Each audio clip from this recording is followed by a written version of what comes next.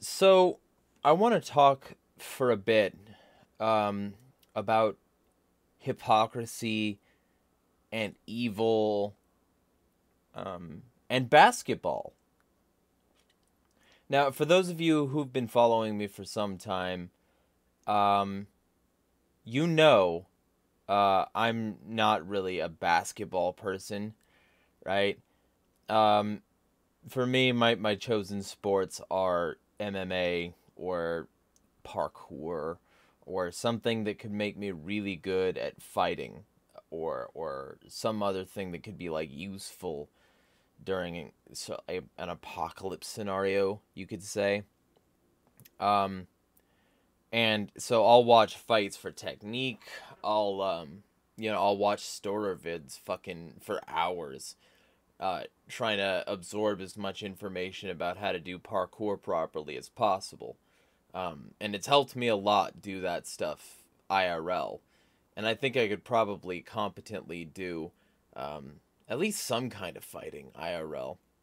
I kind of want to try out street beefs at some point, but I don't think there's one in Spokane. If you know that there is, hit me up. But either way, today, for those of you who've been following me for a bit, you know that I have been opposing the sort of social media corruption machine for a while now, and that a key aspect of the social media corruption machine is that they do this stupid thing where they'll put in the traditionally trending section, they'll put there something that suits their bias and helps their bottom line. It helps their, strategic partners stay in power. Their chosen few fucking publications that they're okay with. Bloomberg, for instance, like the other day I went over the fact that Bloomberg, who Twitter regularly elevates, is a piece of shit, and his publications continue to jut him tens of billions of dollars. But today, their chosen publication of choice was fucking Daily Beast. And the article in question caught me eye. It did. And the article in question, which was on Twitter's trending section, right? The section that they control and editorialize. This one, where he has the audacity to share something that's fucking true. It's just true. There's nothing false in the video he shared. And you'll be able to hear that shortly here. But look at this fucking article. Look at this shit that Twitter promoted. Twitter wants people to see this article. They unfairly and potentially illegally promote shit like this. They'll push shit like this to the fore, and then when their particular biased opinion trends, well, wow! We have such a progressive and awesome platform, don't we? We do everything right here. Anyway, point is, this is what it is. So, I want you to really drink in this first part here. Unhinged Axtons clip about secret societies and engineered plagues. And then the fucking subtitle here is keep your day job. So they're threatening him. That's a threat. I don't fucking care what you think. That's a threat. That is the establishment media saying that if you share things like this, we are going to threaten your work. We are going to threaten to take away your job. And was it wrong? No. And here's where it gets real fun. If you look at the body text, Kyrie Irving, unfortunately, shared a 2002 InfoWars video on Thursday in which mega conspiracy theorist Alex Jones rants about secret societies, corrupt empires, and government overlords, supposedly wanting worldwide rule and a cashless society, total and complete tyranny. Yeah, like, there's no way they want that, right? Or maybe that's exactly what they want, and I've been saying things like this for years. You know? Maybe. And I'm on a similar page with AJ in this regard. Maybe. Maybe because it's like the logical thing to think when they're ramping everything up like this. You know? Maybe. And maybe that's why I wrote this one too. Maybe. Because, like, basically a year later, it was all starting to happen. Maybe. But clearly the Daily Beast knows more than me, even though I'm right and this is just a fucking paragraph. They have this entire thing called the cheat sheet, which is where they do hack-ass YOLO journalism in, like, a few paragraphs or less. And it's a stupid blurb that they could have fit into a Twitter thread that they then throw on their journalistically credible website so that you can read that instead of anything meaningful. That's what the Daily Beast is. It's meaningless drivel that Twitter constantly pushes to the fore. You know, it's garbage. Like, a few pieces occasionally crop up to keep people who are interested in any substance at all interested at all, right? But this is garbage, you know? Jones, who's been sued by victims' parents for claiming that Sandy Hook massacre was staged, rambles in the video. See, that's really dishonest. It's really fucking dishonest. Because this happens before that. And not a lick of that is mentioned. So, this happened before that, and they're trying to frame it like, he's just at it again, doing his crazy Sandy Hook style stuff, before he was even doing that. They're just lying. Like, trying to get you to believe this, when any mild scrutiny would tell you that they're full of shit, right? But they move on. Rambles in the video that the government becomes God, basically, when it comes to your health. And then, by releasing diseases and viruses and plagues upon us, we then basically get shoved into their system.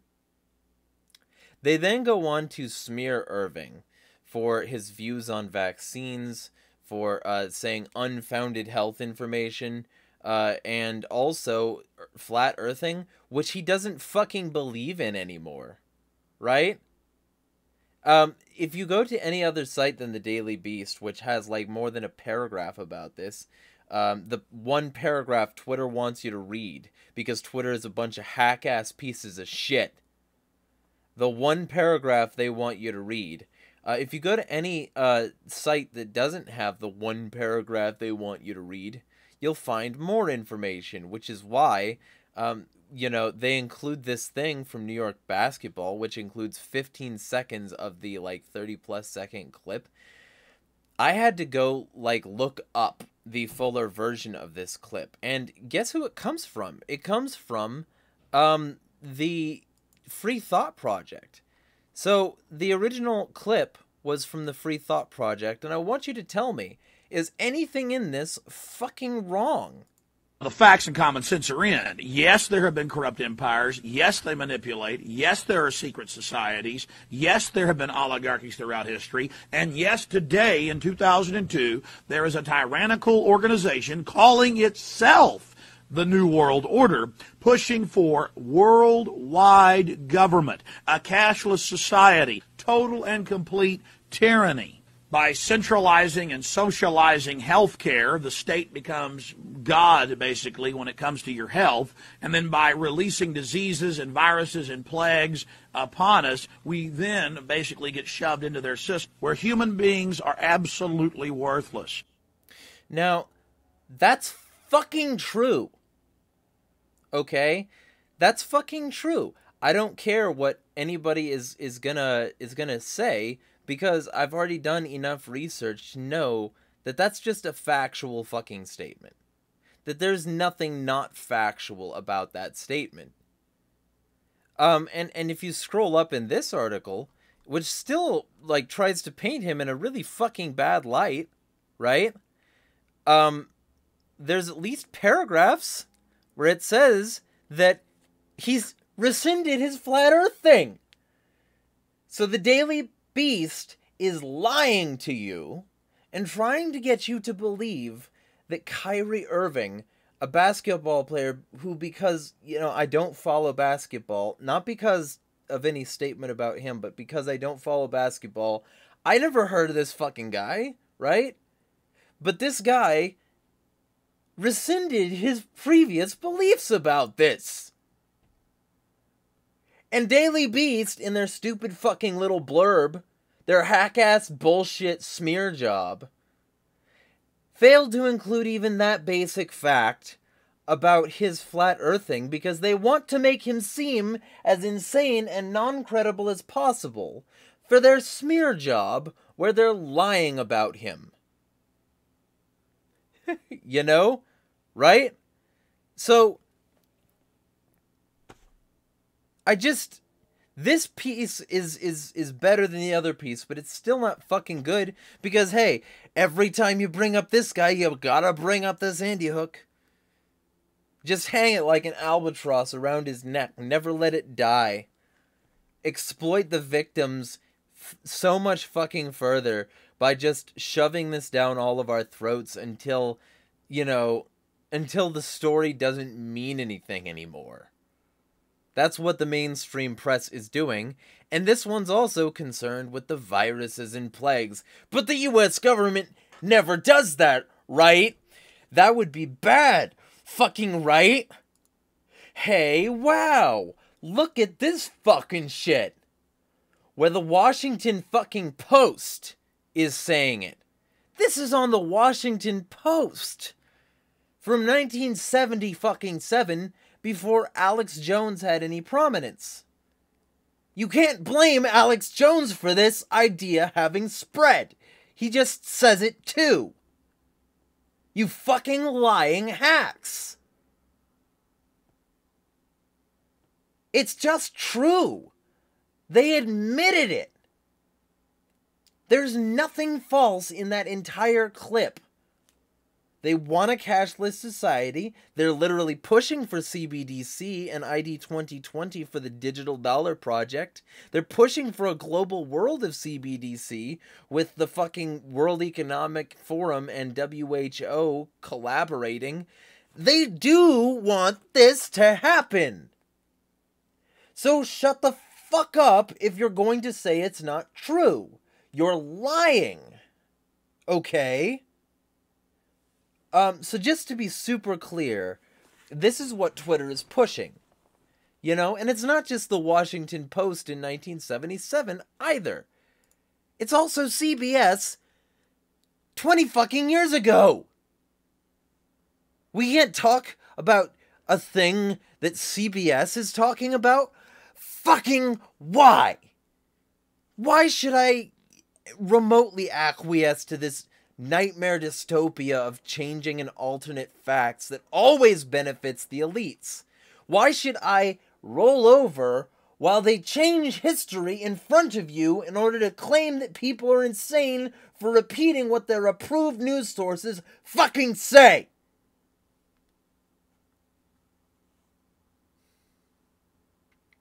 It's true!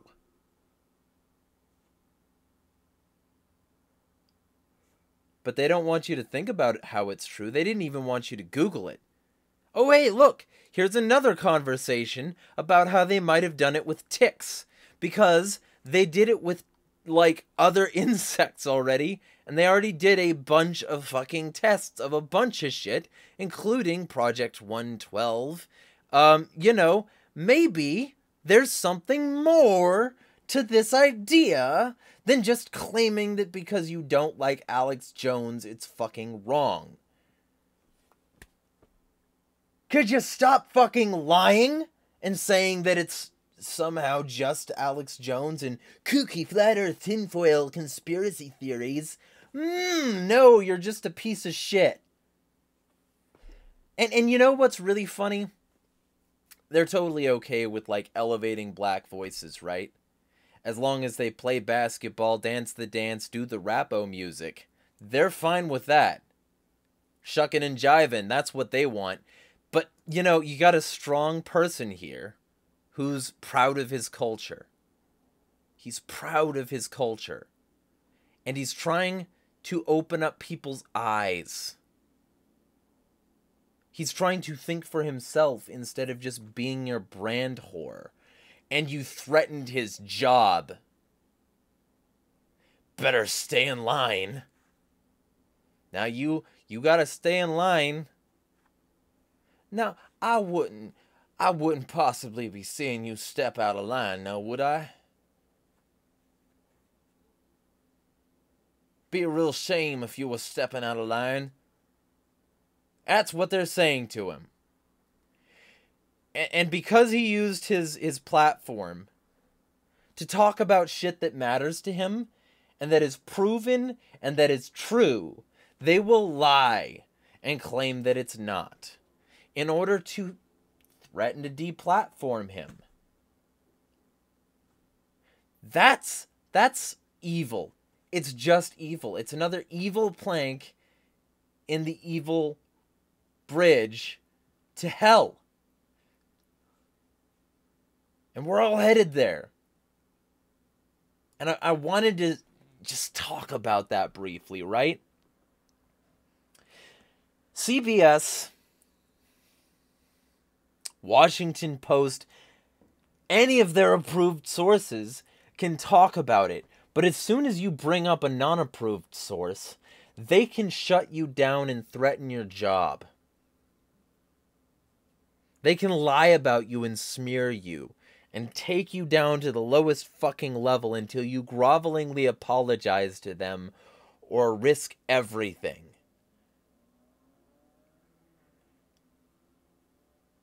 It's evil. Okay? And anybody who's pretending it's not is also lying to you, or themselves, or both, in order to believe that the system we live under, which has demonstrably already done all this stuff that I can cite by the sources that they allegedly approve, that is just a lie, and it's just, you know, innocent fun times all the time with few little bumps in the road. Ignore the Tuskegee syphilis experiment. Black people should trust the pharmaceutical industry, and if any of them step out of line, threaten their job. Threaten everything. Just threaten to strip everything that they've earned. Holy shit. Black Lives Matter Twitter, but you won't let any Black Lives speak a way you don't like, will you? Fucking pieces of shit. You should all be ashamed of yourself. Ooh, he shared a thing I didn't like on his Instagram. Exactly once. Everybody stop the presses and make sure this trends.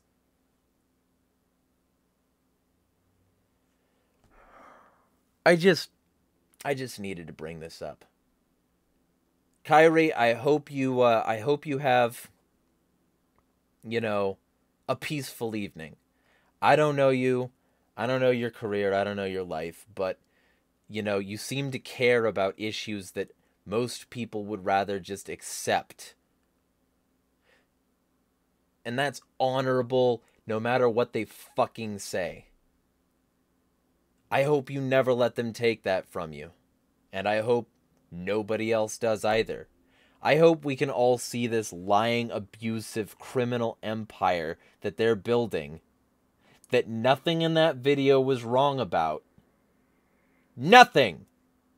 And I hope we can see clearly to hold hands, reach across the aisles and across demographics, and work ever harder against this giant behemoth that can just crush whatever they don't like and silence whoever they hate, whoever steps out of line, so that we can maybe one day get enough of a critical mass of collective power and collective responsibility to smash the fucking state.